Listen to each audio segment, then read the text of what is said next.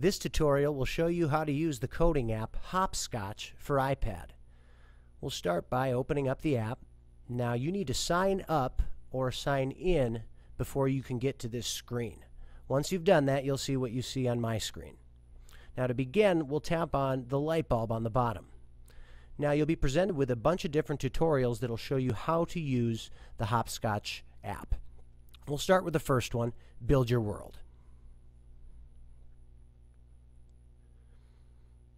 Now you'll notice in the bottom right there is some circular lines, blue lines, that are surrounding the area where you're supposed to tap. This will help guide you through these tutorials. So we'll tap on it. Now it gives you a bunch of information here that we don't need to really go through. So I'm just tapping through each one of these to get to the editor. Here we are. All right, so we'll tap on the plus button. Then we're going to bring these shapes onto the screen. We're going to go a step further, put them in the outlines there, tap the check mark, and we're done with tutorial number 1. Let's take a look at tutorial number 2 to get an idea what it's like. Each tutorial will get increasingly difficult as you learn the program deeper and deeper.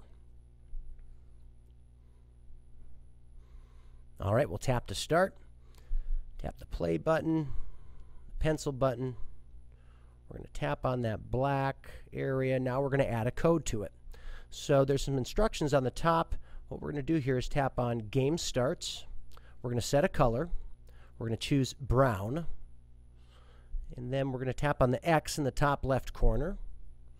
Now we're going to do something similar for the top of the house. Tap on Game Starts. Then we're going to tap on the T with the color palette at the bottom.